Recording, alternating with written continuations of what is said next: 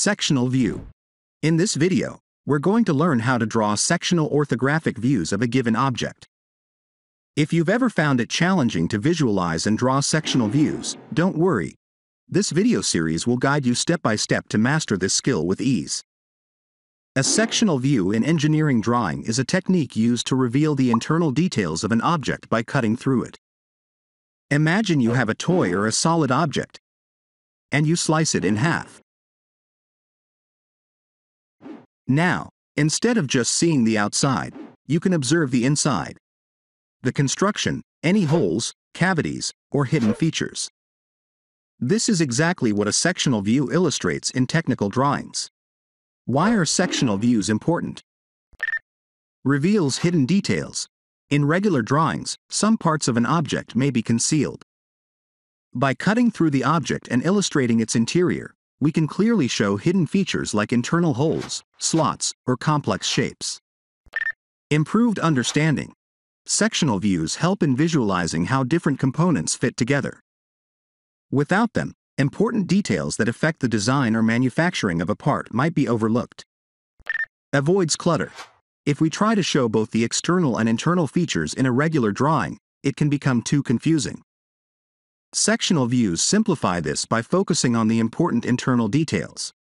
In short, a sectional view is like an X-ray of an object. It reveals the hidden aspects, making it easier to understand and construct the part.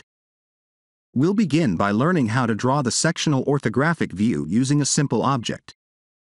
After that, we'll cover various objects to deepen our understanding. Now, let's consider this object. When drawing its orthographic views, we typically show different perspectives, such as the front view, side view, and top view.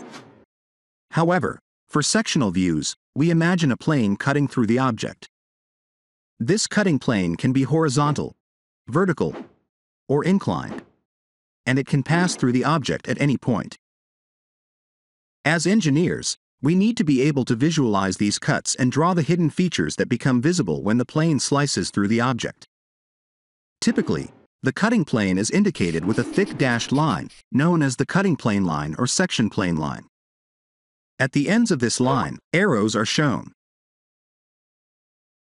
These arrows indicate the direction of the view, showing where the cut is made and from which direction you're looking at the object after it's sliced. Drawing this sectional view is very simple. In this video, we'll focus on how the sectional view is drawn, and in the next video, we'll go over the key points to remember when drawing sectional views of different objects. In this video series, we'll take a deep dive into sectional views, breaking down every detail step by step. To access the complete series, enroll in my Master Engineering Drawing with Animation course. You can find the link in the description, or head over to ADTWstudy.com. With a one-time purchase, you'll get lifetime access to the course, with regular video updates. This course is designed to be the ultimate, all-in-one solution for mastering engineering drawing. Join now at the current lowest price, as it may go up in the future.